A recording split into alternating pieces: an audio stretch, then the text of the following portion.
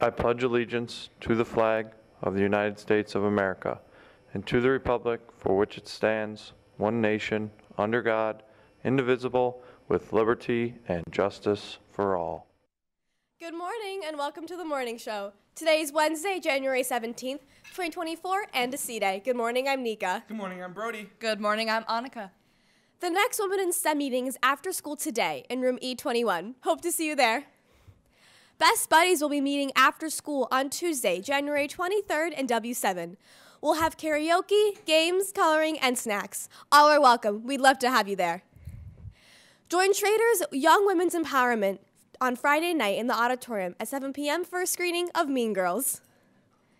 The Webster PTSA wants to have some fun today by having staff and students wear a flannel shirt and or PJ flannel pants in support of Flapjacks and Lumberjacks theme day.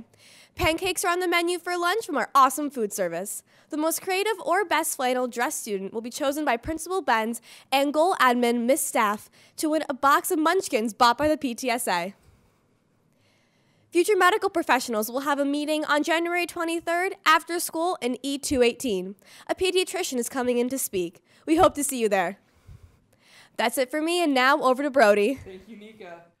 Girls JV and varsity lacrosse athletes, please meet in E205 after school today for a brief informational and planning meeting. There will be a Science Olympiad team meeting today in SW5 at 3:30. Please plan to attend and bring your permission slip if you have not already turned it in.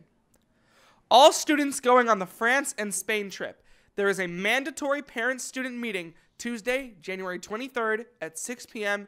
in room W223. See you all there. The library will be closed after school today for a staff training. That's it for me, and now over to Annika. Thank you, Brody.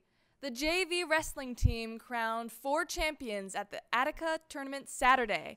Champions include Nick C., Matt C., Ethan C., and Tommy W. Meanwhile, the varsity wrestling team took first place at the Eastridge tournament, crowning 4 champions. Champions include Cam A., Nick C., Grayson C., and David S. Congrats to all. Schrader's Math League competed in the 4th competition of the year on Tuesday, January 16th, after the wind caused the original competition date to be canceled. Our gold team earned a perfect score during the team round again. That's 4 competitions in a row. Jacqueline H. earned a perfect score in the individual rounds. Lance K. only missed 1 individual question. 10 members competed, earning 25 individual points and 16 team points, contributing to the team's success. Schrader earned 4th place in our division and scored above all schools in Division 2. That's it for me, and now over to a video about Trap Club. Let's face it, not every kid is cut out to play football, soccer, basketball, or other high school sports. But that doesn't mean they can't experience the fun, excitement, and camaraderie of team sports.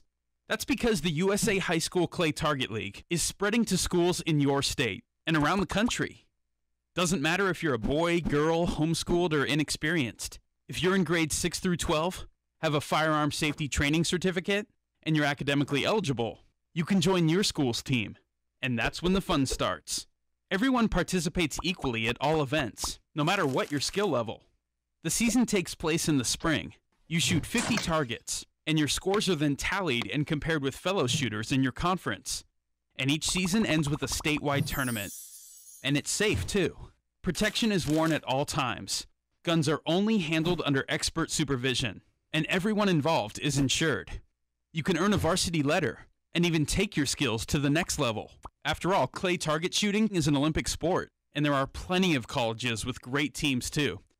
So get on board. Join your school's team today.